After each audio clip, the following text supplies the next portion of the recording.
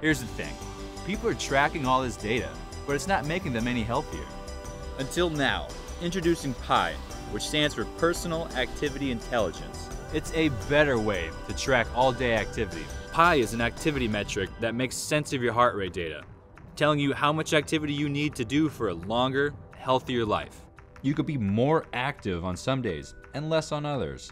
The idea is simple. You earn PAI points by doing things that elevate your heart rate, and that means that intensity matters. You earn PAI faster by keeping your heart rate in a higher zone, which is the key to ensuring you're getting maximum benefits and efficiency with your workouts. So what's so special about PAI? Rather than focusing on a variety of complicated data, all you need to know is one number, your PAI score. Keep it over 100 over a 7-day window for a longer, healthier life. Your heart rate is the most accurate reflection of how your body responds to exercise. And this is what tells you if you're getting enough exercise to stay healthy.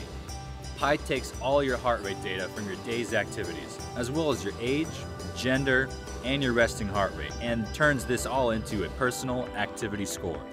It's one simple number that can make a big impact, allowing you to make smarter choices.